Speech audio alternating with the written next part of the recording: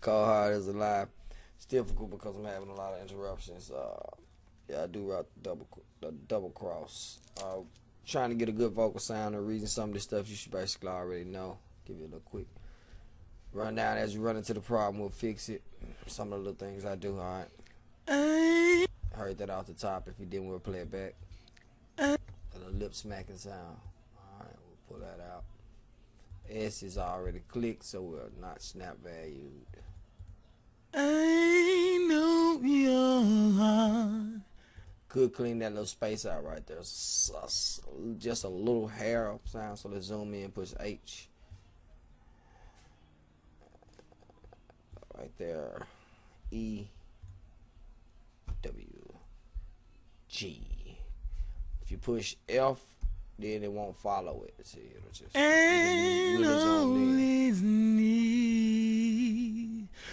Alright, let's get that little breath right there. Zooming in on that breath.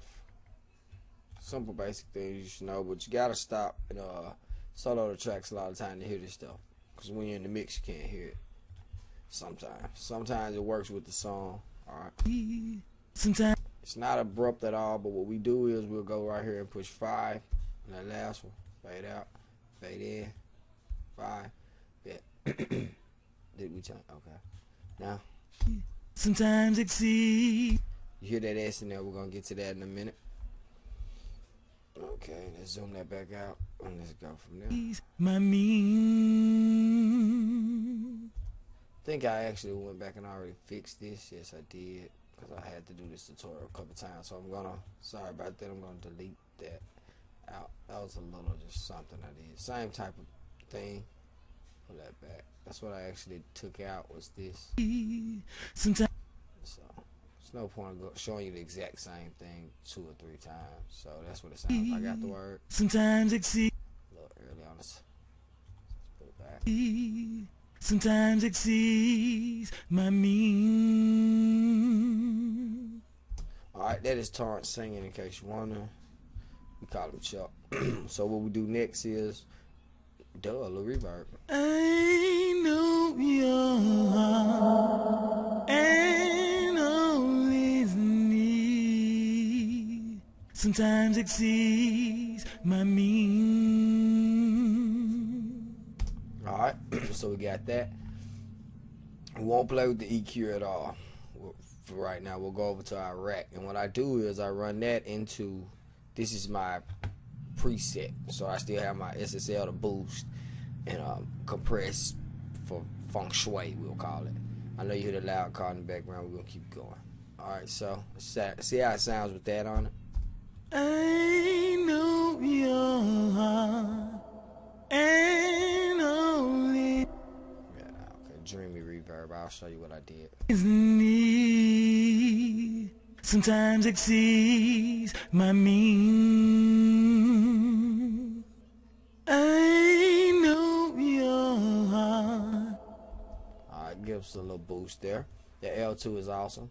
Next we'll DS. Okay, let's go back over to the rack. This is what I was using as a de-esser. What I would do is basically run it out into the de-esser, then into whatever I put there. So it would be already de-essed. So, know you're supposed to de-ess on every track. So, came up with this method. Here's the track. We're running into the vocal bus. Another thing I like to do is put those little arrows right there, even though I know you can tell it's a vocal bus. We'll create another bus and run the vocal into a bus and then into the vocal bus. So what we'll do is now we'll take this bus, we'll bring this up, and this is how we're going to de-ess it. And only need. Sometimes let me stop and say, you know, this is on the vocal bus and not the track it's on. So it's just one bus that's created. It's basically like a step ladder in between the bus and the vocal. So we have a processing channel, if you want to call that. We're just going to process it. We'll use it as our de-esser. So we can de-ess all our vocals if they're similar through this one channel before it goes into the main vocal bus.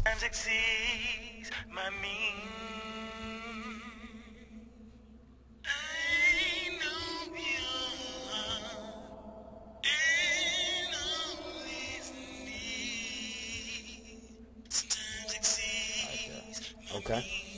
Now once you find it, what I used to do is push this button to see what it does, and I'll show you what happens if you don't know. Just went back to normal basically. So when you do push this bus, there's a change that goes on up here. Same exact button right here. Don't get confused. Bam. Alright, so it filters into the dynamic, filtering into the compressor, running that signal into the compressor, and it'll only compress that signal out of the rest of the signal. Makes way more sense if I said it again, if you get it right. So you cut that frequency out, carved it out of the signal, then you plan it normal, and the compressor, when you cut it on, will only compress that part of the signal. So it's de-essing. That's what de-essing is, taking the nasty stuff out. Alright. Let's get back to the compressor on. We can actually take this away. Sometimes exceeds my means. I know your heart and all is need. Sometimes exceeds my means. So that's just an easy way to quickly go ahead and get that de-essing going on. So let's say, who knows, we need another de-ess. You know, you just create another bus, you de-ess again. Because sometimes, with instruments, sometimes I like to de-ess instead of just taking out a whole frequency. I think it kind of sounds a little better. Specifically when you're balancing certain instruments against vocals.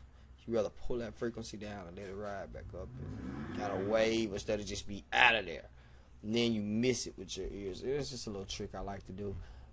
So that's like basic stuff with vocals. You already know you'll go. Give it some 10K.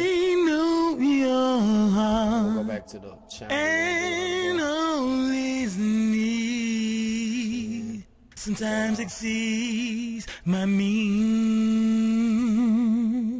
See how it gives a little presence. I know your heart and all is need sometimes exceeds my means. See how it almost seems like it takes away that low rumble in his voice? I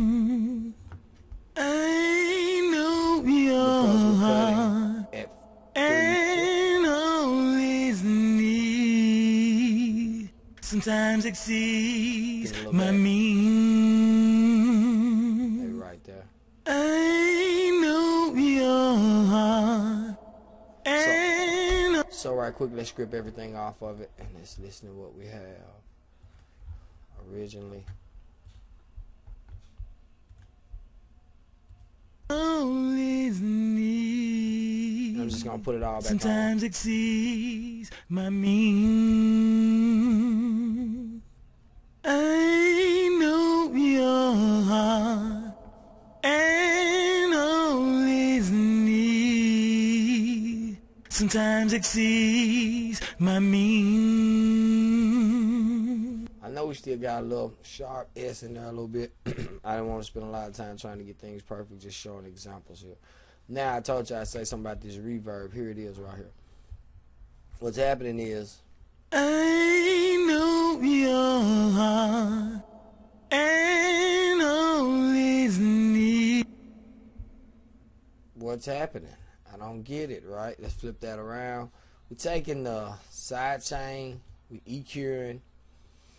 You're taking the side chain of the signal and running it into the compressor, so it only compresses when it gets the signal. So it compresses the shit out of it, basically, excuse my language, when the vocal is up going, and when the vocal stops, reverb floods in.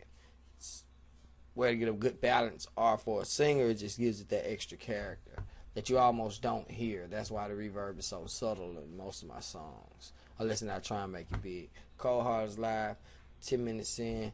Appreciate y'all.